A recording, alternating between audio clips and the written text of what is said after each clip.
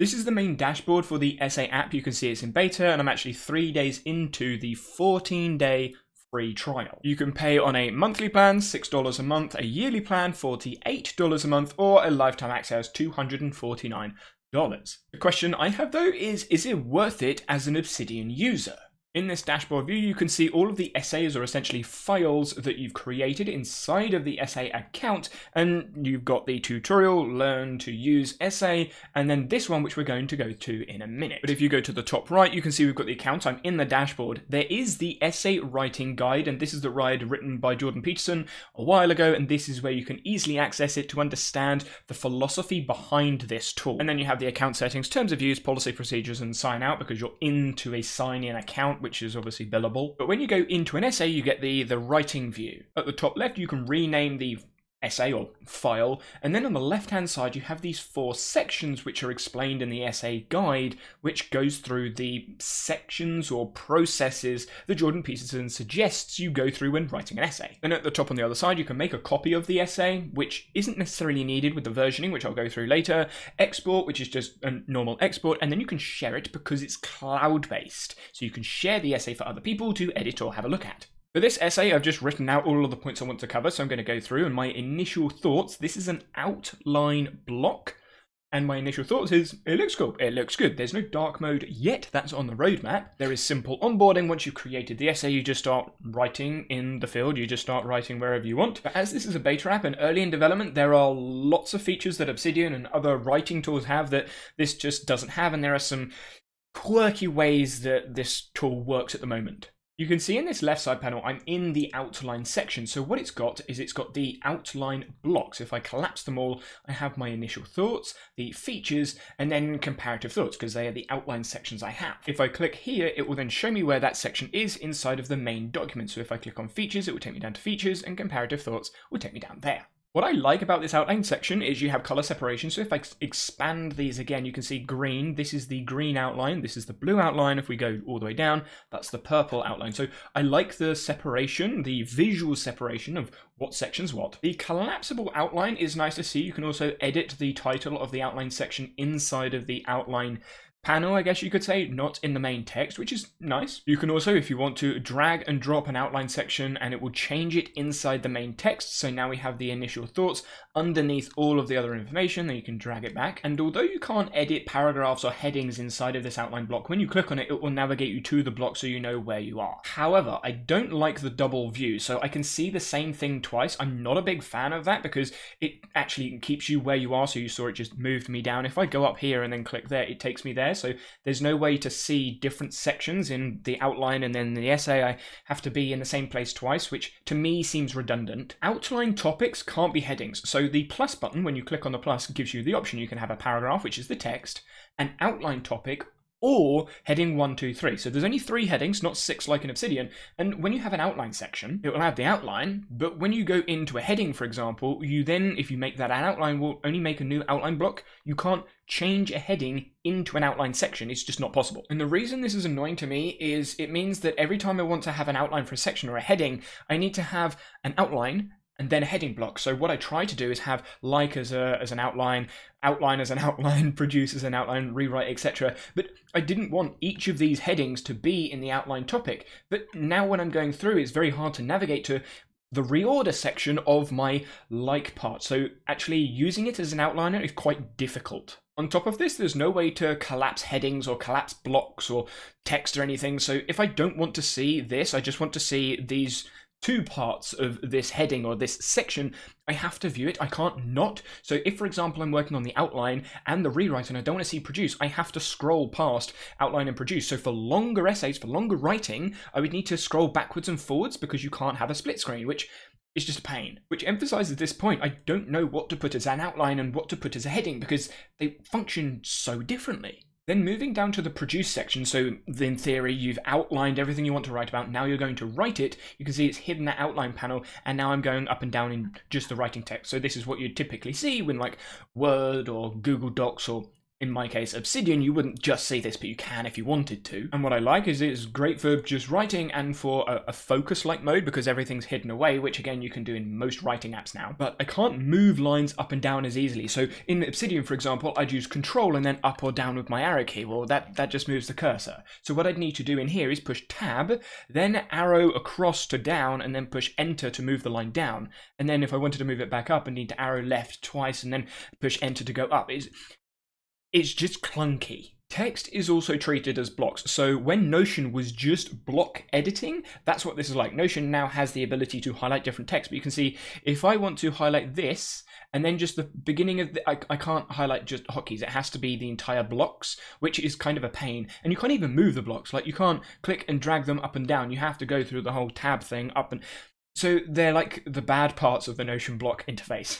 There is also only simple hotkeys, so if I wanted to put bold, yes, I can use Control B or italics Control I, but I can't underline anything, and I can't do anything with Markdown, so I can't add a heading, I can't go /heading or /bullet or / anything, because it's not possible, and I can't use Markdown either, because it's just text. So you can't hotkey your way through the text either. And this point is certainly specific to my use in Obsidian because I can't have split screens or tabs or windows or anything like that. So I've just copied and pasted that script from Essay into just an example Obsidian file, and you can see we've got the outline plugin. I can navigate up and down, I can move things up and down, reorder them the way I want, and I can then add a heading wherever I want. So let's add a heading for in here, and I didn't have to go anywhere, and when I want to move a line I can use the arrow keys up and down, drag lines up and down. I just dragged empty lines, but I can reorder them very quickly, very easily, which I can't do in Essay, which is annoying.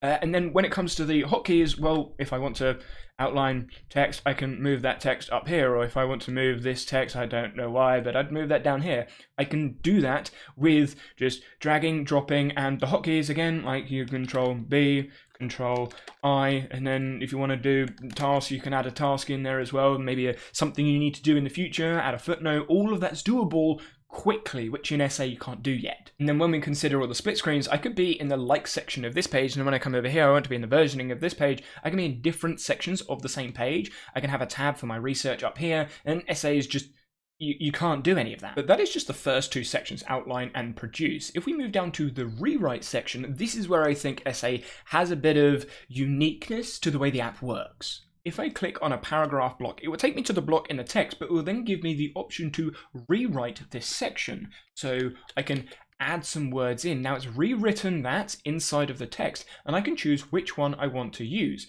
So if you want to rewrite something, refine something, or test out something to see if it works, you can go backwards and forwards and add as many options as you want. The three dots of the paragraph takes you either to the reorder section, which is the next section down. You can remove empty or identical rewrites, so just writing and just writing, that's identical. So if I click on this, you can see it's removed that rewrite, and then I can just delete the sentence that I'm currently on. If I go to the top, I can remove unselected rewrites, so all of those rewrites I may have done throughout the page, I can remove them all, or I can show ones that I've just rewritten. So in this case, I've got the looks cool, and that's the only thing that I've written. I have no idea where that is. Oh, it's at the top, apparently. Yeah. And it looks pretty, or it looks nice, or it looks cool, and yeah, you can change it around. However, one of the more annoying things as someone that's constantly going through is if I click on this bit, it moves me every time, like the smallest movements. So if I'm in here and I scroll up and go, oh, where's that? It moves me all the way up, and I'm like, no, I want to come back down.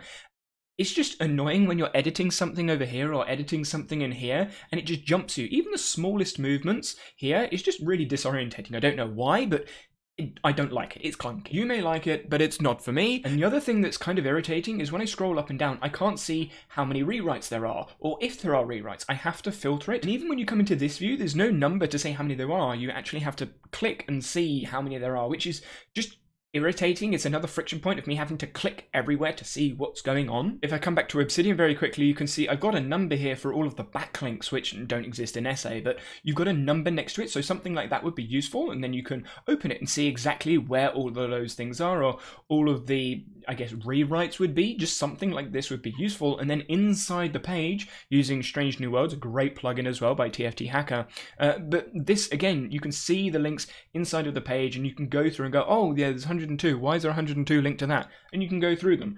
I know this is extensive, but this is what my research looks like. Inside of Essay, I need to click into everything to see what's going on, and it's just, too many clicks. And now we can move on to the reorder section, and the reorder section I don't quite get because you can do all of this inside of just the edit window or anywhere else, but what this allows you to do is what it says, reorder blocks. I like the outline, it looks good, but looks of no real use unless it functions in the middle.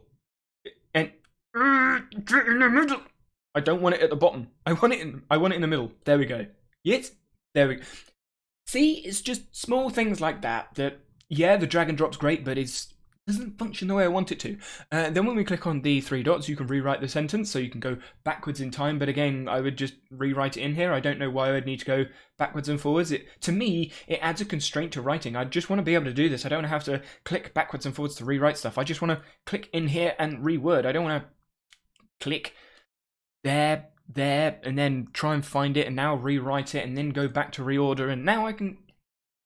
Too many clicks. And something that's very confusing is you can reorder paragraphs, sort of, but you can't reorder headings. So if you have an entire section, a heading section that you want to reorder, well, you can't do it in outline because it's not an outline, and you can't do it in reorder, so headings are essentially redundant. They don't do anything apart from look bigger, and you can't even sort of rework, or what's it called, rewrite a heading. You have to go in and write it.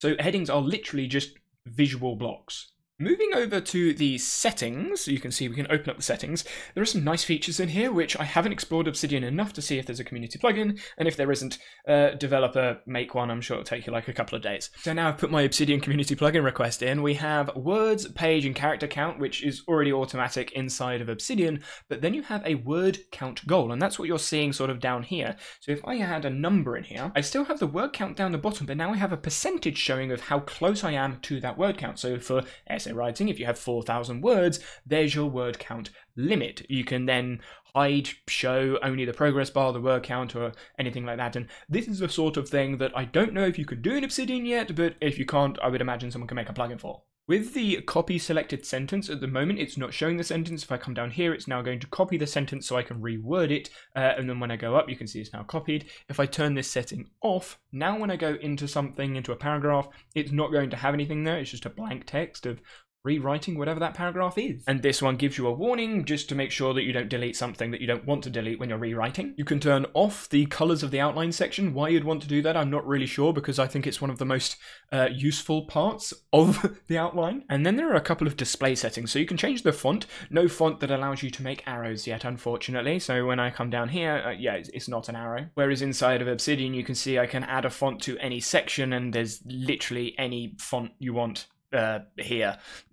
And you can import fonts as well. As long as they're on the PC, you can put them in. So I can actually get some arrows inside of my essay writing. No, I'm not going to put it in the actual manuscript, but it helps me when I'm working through ideas. Font size is a click, and that's it, done. It's been set. The same with the line spacing and the paragraph indentation. Paragraph indentation in Obsidian's the same. Line spacing, again, is the same, but font size in Obsidian, if I hold Control on my keyboard and zoom in and zoom out, it changes it for me. So if I do want to zoom into something, I can. If I want to zoom out again, I can. If I just want a big overview of stuff, I can go through like this, rather than having to go in, change the settings or anything like that. Now, the versioning inside of Essay is also really nice. So you can see I'm in the versioning tab. I can create a version, and what that does is create a manually created version. And when I click on this, I can rename it here. So now I have a draft 1 version. Now when I go back, you can see I can show named versions. There's draft 1, or I can just show all of them.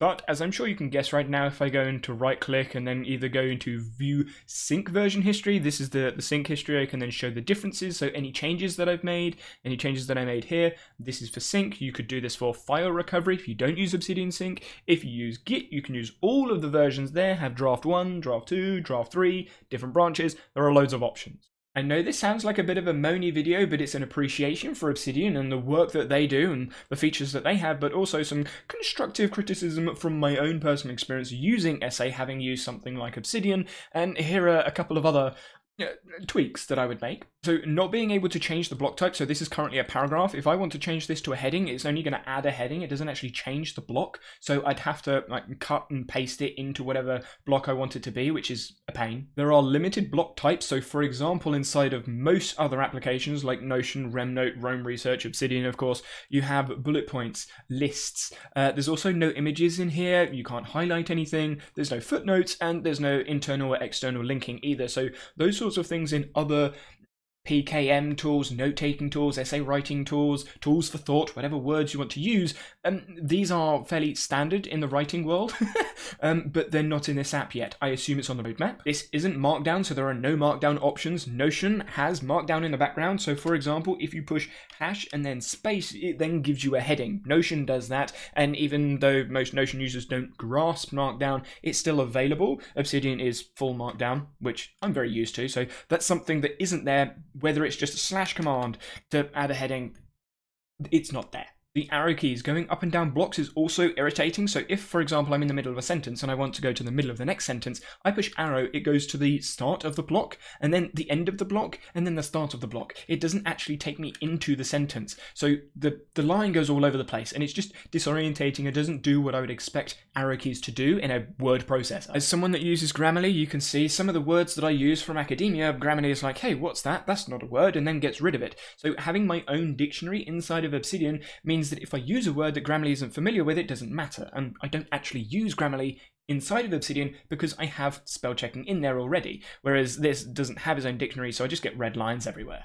The delete button is probably a bug, but I figured I'd put it in the video, so if I push backspace it takes me back, but if I push delete, it doesn't get rid of the lines underneath. I have to click down and then backspace those lines. I think it's a bug, I'm not sure. And because this application is cloud-based, there is no offline mode. I know they're working on it at the moment, but there's no offline mode, which is what I use all the time, because when the internet goes down or when I want to get off of the internet, I can still use Obsidian perfectly fine. And this is very similar with the cloud stored. There's the backup is all cloud. You'd have to make your own backup, and for me I use Git, and that's automatic, so it automatically pushes a backup to GitHub, and I also have them stored on my local files, and then I can have any backups that I want, unlike this where it's all cloud saved, so you have to rely on the service. Now when comparing Obsidian, the tool I use in Essay, which is meant to be specifically for essays, Obsidian has more established tools, more features, and it's just better in my opinion, but I think that's because of the development life cycle and lifespan of the tool, so I'm expecting Essay to catch up at some point, maybe. But what's surprising is there's no reference integrations. So Obsidian has Zotero integrations, so you can bring in your references, your footnotes, and things like that from academic articles. And this is Essay, so this is for writing essays, and essays normally have references from academia, which is where Jordan Peterson's work comes from. The essay guide is about academic writing, and you can't have references in here. So how would you work on an essay without references inside of the essay? I don't know, I've never tried it, but I can imagine that'd be kind of irritating. The sharing options in Essay is easier than Obsidian, unless you're somewhat tech savvy, in which case just use Obsidian, because you can use collaborative sync, use GitHub, use VS Code as a live sync, or you could just share the Markdown files, you could export it as a PDF. There are loads of options, you just require a little bit of understanding of how the tool works. My one question about the sharing availabilities of Essay is plagiarism, just like a side worry. As students, if you're sharing essays with another student, they could just copy your work, and then obviously plagiarism is a big issue. So I personally, as a student, never shared my work, so even though it's a nice feature, I don't know who you'd share it with apart from your professor, lecturer, whoever's in charge, but then I would imagine they'd need to understand how to use this tool, and no offense to lecturers and professors, but mine hardly understood Word, so how they'd grasp this, I'm not too sure. And now looking at the roadmap, you can see dark mode is planned, but not there. PDF export doesn't quite exist. They're working on the offline mode. Templates don't exist yet, paragraph alignment, and there are loads of other things that they're working on, which is nice to see as a beta application, but I can imagine this getting much larger. I mean, they've got 73 requests. I think Obsidian have over 1,000. I know Notion have over like 10,000, ClickUp's the same, so it's nice that they have the roadmap. I like the roadmap, but seeing some of these things on here, like dark mode, PDF export, and working offline as a beta app, for me, I wouldn't switch now, and I don't think I'll switch in the future either, but it's nice to see their roadmap is public-facing, and you can see what they're working on. Yes, this is a very critical video of the Essay app, but I wanted to be as honest and as open about my use, my first time experience using the Essay app, and comparing it to something that I'm already using. This may suit someone, this may be perfect for someone's use because they don't understand Obsidian or they don't want to use Obsidian or a variety of other reasons, but for me, as someone that writes a lot, that researches a lot, there's not enough features in it for me right now.